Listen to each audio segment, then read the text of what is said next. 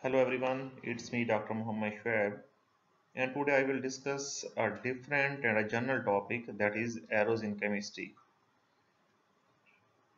There are around 17 different types of arrows which are used differently.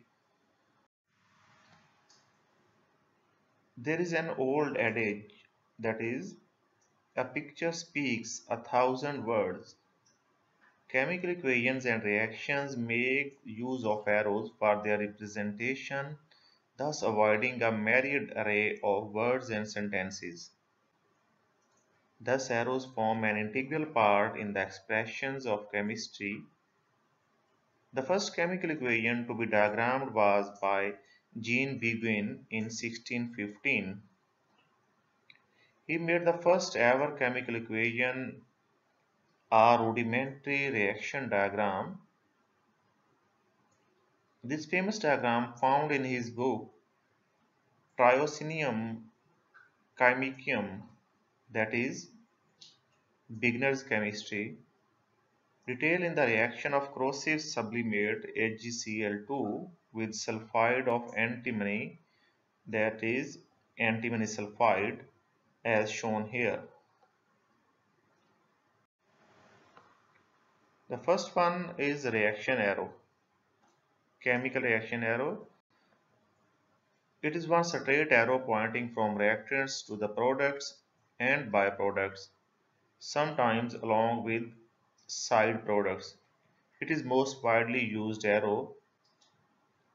The single arrow emphasizes one direction of chemical change. Many a times the reaction conditions, reagents and catalysts used in the chemical reactions are written on the chemical reaction arrow. Next is equilibrium arrow. The equilibrium arrows were introduced by J. H. Van 't Hoff in the year 1884. The equilibrium arrows are used to depict a reversible reaction. Van 't Hoff used full-headed arrows pointing in opposite direction to symbolize equilibrium. But in 1902, H. Marshall introduced a modified symbol with half-headed arrows pointing in opposite directions, which are commonly used today. As here, these are half-headed arrows used to show or represent the dynamic equilibrium arrows. Half-headed arrows pointing in opposite direction are used to represent dynamic equilibrium when these arrows are of equal length, and these represent a balanced chemical equation in a dynamic equilibrium state. Here is the modification in it, that is the equilibrium favoring reactant arrows. The equilibrium is shown by half-headed double arrows, but the one pointing towards the product is shorter, as shown in here. The short arrows implies that the flow of reactants to product is relatively difficult, and hence equilibrium is reached when there are more reactants than the products. Then the equilibrium arrow favoring the products. In this case, the backward reaction, that is, the conversion of product back to the reactant, is rather difficult, as shown by this short arrow, and hence equilibrium is reached when there are more products than the reactants, as shown here. Upward arrow. Upward arrow in a chemical equation indicates the evolution of gas. It appears only on the product side and is written next to the gaseous product, as is here. Oxygen is a gas, so this upward arrow demonstrates the evolution of a gas. Then there is a downward arrow, and the formation of a precipitate during the reaction is indicated by an arrow pointing downward. Here are the solid precipitates, and this downward arrow shows the formation of precipitates. It is also shown at the product side. Then there is less commonly used retrosynthetic arrow. Here are two straight lines and a single head constitutes the retrosynthetic arrow. One of the widely used tools in synthetic organic chemistry is the retrosynthetic arrow. Literally mean that this is the product. Here it is the retrosynthetic arrow. This arrow shows that this product is made from these two reactants. The retrosynthetic strategy was formalized by E.J. Corey. Then here are clockwise and anticlockwise arrows. These arrows are used in assigning the stereo descriptors R rectus, that is clockwise, or S sinister anticlockwise, for confirming the absolute stereochemistry of an optical active molecule. The tail of these arrows begin from the group with the highest priority and travel progressively through the groups with descending priority, and the head points back to the group with highest priority. It is S anticlockwise.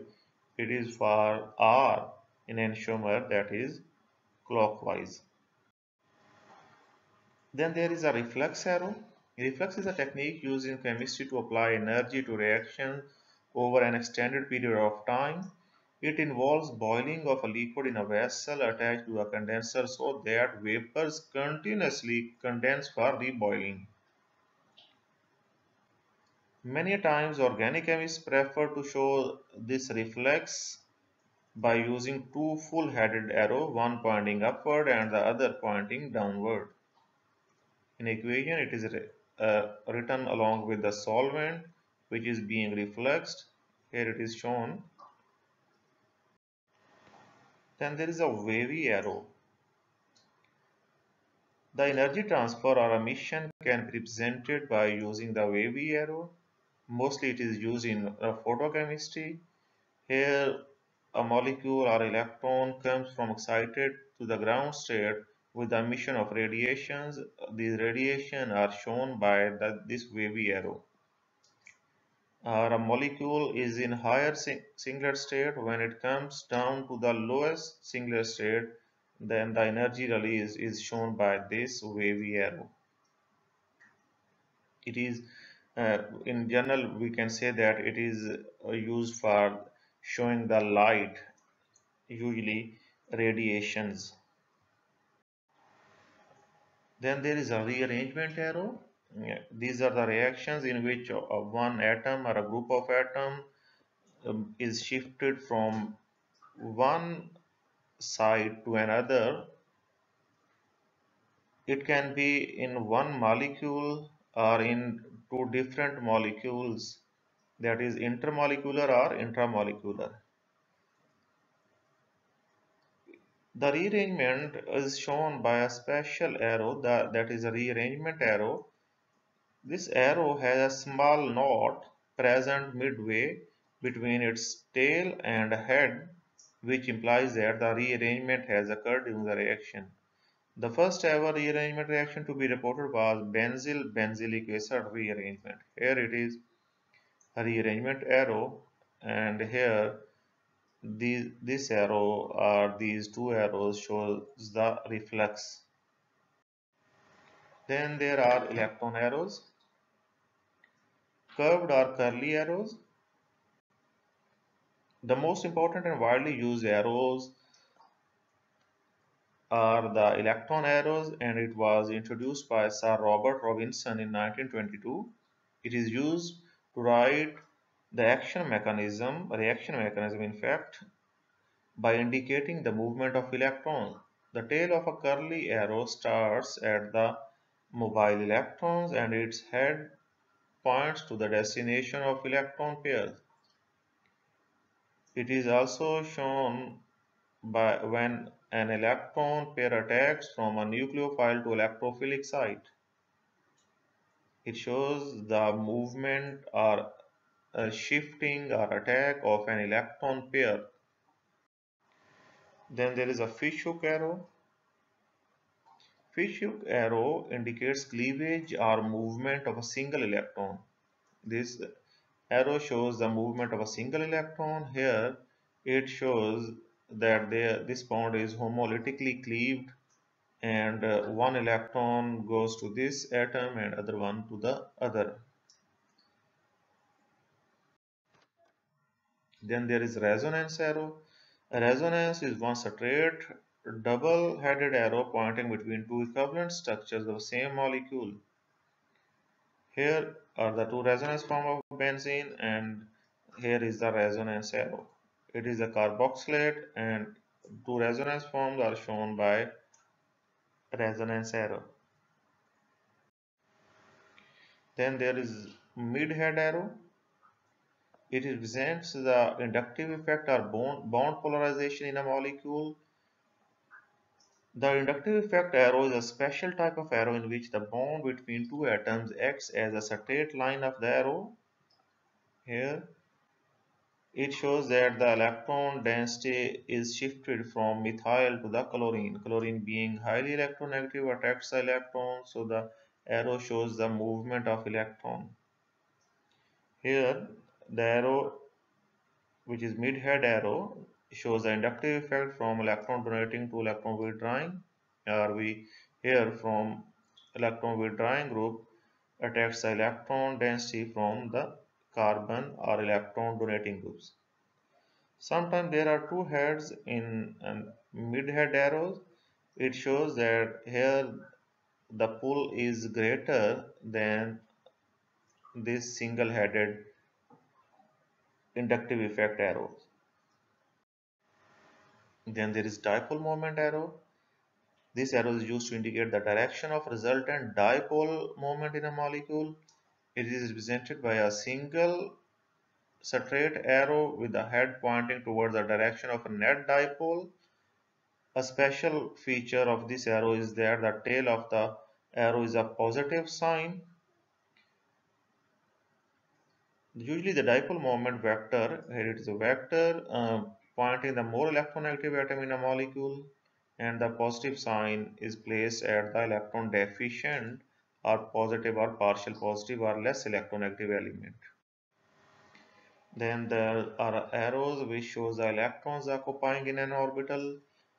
Electrons occupying in an orbital are routinely shown with the help of arrows. These arrows may be half-headed arrows, which are commonly used, or sometimes these are the full-headed arrows are also used. The direction of arrow's head symbolizes the spin of electron. Then there is dashed reaction arrow. Here is the dashed reaction arrow. It shows that there are number of theoretical steps, or there are number of steps or chemical reactions which converts this A to B. Sometimes it is also shown like this. It is also a multi-step arrows. These arrows shows that these reactants are converted to these products by different steps by adopting multi-step path. It does not mean that these reactants are converted to this product in a 3 steps. Instead, these reactions or these steps can be more or less than 3. Then here is the last one, which is broken arrow. It is shown by two types, like this one by placing two lines or by placing cross on this arrow. It shows that we have tried this reaction but it didn't work, or it shows an unsuccessful reaction. That's all about arrows in chemistry. I hope that you have learned something new, and thank you.